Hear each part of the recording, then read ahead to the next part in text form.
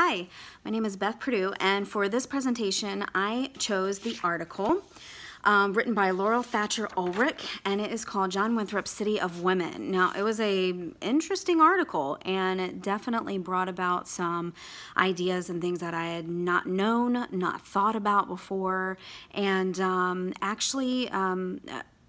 you know, I had some pretty strong thoughts about it.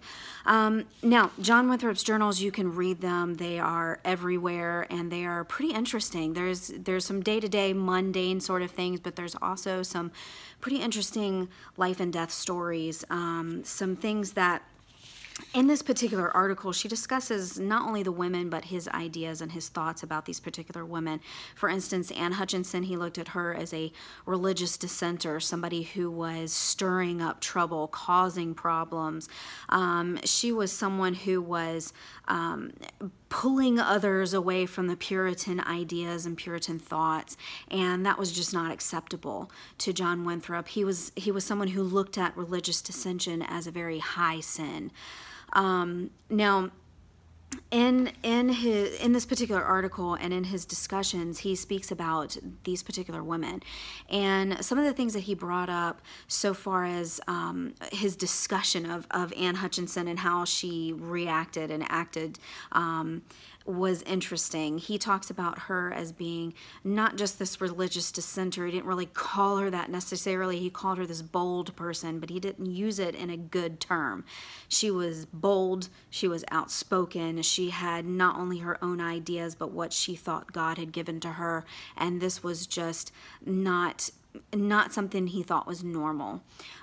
She was also a midwife, and what's interesting about this article is it does speak a lot about the ideas that they had back then, and more specifically John Winthrop, with regards to childbearing, and how he believed that these women's sin, more specifically of their religious dissension sin, was bore in their body. So whether they had children who were horribly disfigured, or children who were stillborn or miscarried, he looked at that as a result of their sin, which is interesting because a lot of people lost children back then, and you know, it's interesting that he came to the idea that, religiously speaking, that these women were bearing the fruit of their own sin because their children had died. Anne Hutchinson was a midwife, and she was there and administering help with having the child, but also back then what was a normal custom was this healing. And it was the use of medicines and different things that they had available back then, and sometimes that was carried to the extreme and people thought it was witchcraft, and other times it was a help in some ways. Now, Anne Hutchinson had her share of problems when it came to having a child. He does point that out. He also points out the fact that she was present when children were stillborn, when children who were born that were disfigured. So he points these out, and he makes this into this thing of these women are bearing the fruit of their own sin. He has very strong ideas of what godly men and godly women should be, and in this particular article, she discusses that, and she discusses, I find interesting, after he talks about in his journals how a man should treat a woman and how he should take care of her and she's the weaker sex and all of that, that on one particular day when he goes into someone else's home who's not home, and then a woman comes to the door, he doesn't let her in, and it's cold outside.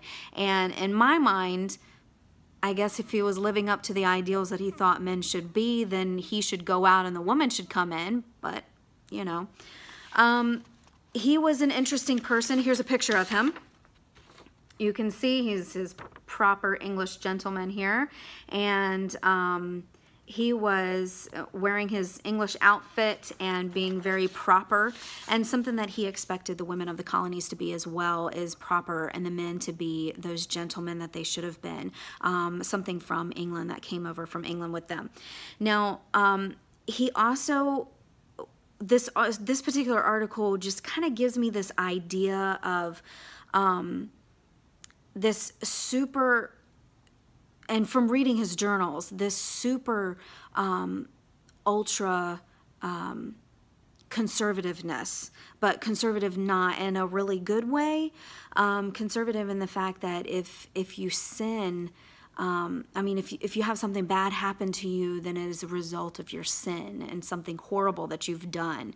And he uses this over and over again. And he does, to his credit, he does come down very harshly on some men who did bad things and were not the people that they should be. And he did come down very harshly on that. And I think with her whole article, she's really just touching on mainly the women, although a couple of men were discussed, but mainly the women, and how his reaction to these women who stuck out, who made a difference in the community, but made a difference not according to how he thought the difference could have been. So it was a really interesting article. If you get a chance, you ought to read it.